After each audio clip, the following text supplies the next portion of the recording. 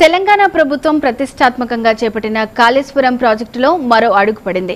ఇవాళ వెట్రన్ను ప్రారంభించారు. రాష్ట్ర ప్రభుత్వ ముఖ్య కార్యదర్శి స్మితా సబర్వాల్ వెట్రన్ను ప్రారంభించారు. ఈ పంపు ద్వారా ఎత్తిపోసిన నీరు డెలివరీ సిస్టంలోకి చేరి అక్కడి నుంచి మేడారం 7వ ప్యాకేజ్లోనికి రిజర్వాయర్కు వెళ్లనుంది.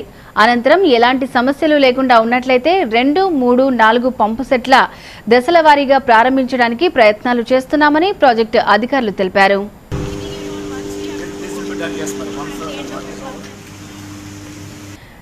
తెలంగాణ ప్రభుత్వం ప్రతిష్టాత్మకంగా చేపట్టిన కాళేశ్వరం ప్రాజెక్టులో మరో అడుగు పడింది. ఇవాళ వెట్రన్ను ప్రారంభించారు. రాష్ట్ర ప్రభుత్వ ముఖ్య కార్యదర్శి స్మితా సబర్వాల్ వెట్రన్ను ప్రారంభించారు.